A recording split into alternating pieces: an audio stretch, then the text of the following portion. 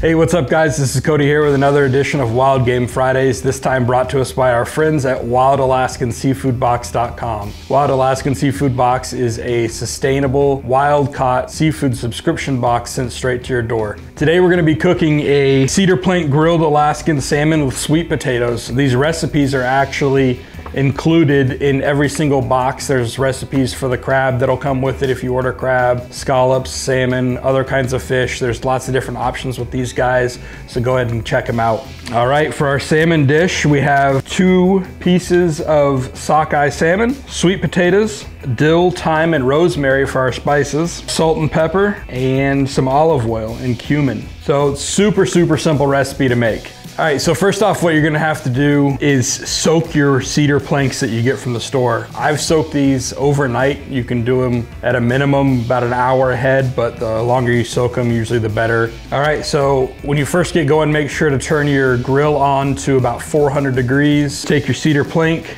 get you a paper towel or a brush, whatever you have. Get you some of this olive oil, rub on the cedar plank. This kind of helps the salmon from sticking to anything. You're also gonna do the same thing with your salmon. On both sides. Place your salmon on the cedar plank. Just like that.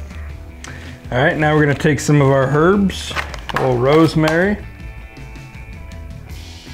Sprinkle the rosemary on there. You can just strip the rosemary leaves off of the stems with your fingers. It's pretty easy. You can do the same thing with some dill, a little bit of salt and pepper. Next up, what we're gonna do is we're gonna take our sweet potatoes we have here that are cut into wedges, get some olive oil on those as well. Super simple, probably easier to do in a big bowl.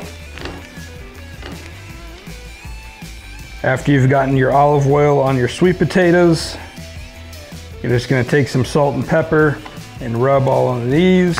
All right, so once you're done with all that and your grill's up to 400 degrees, what you're gonna do is we're gonna take the sweet potatoes and the salmon out, put the sweet potatoes on the grill and the salmon at the same time. Take the sweet potatoes and cook them for about 5 minutes on each side, and the salmon's gonna cook for about 20 minutes total till it's opaque all the way through, and we should be good. We'll go ahead and pull these sweet potatoes off. Nice and grilled. Pull this cedar plank off. And there we go. Excellent job on the sweet potato, Cody. Awesome. That's fresh. Look at this. Take a peep at that, man. Look at that. That's natural color right there. You see that? We're all natural over here. Not overly seasoned. You did a good job. Thanks, guys. I'm impressed.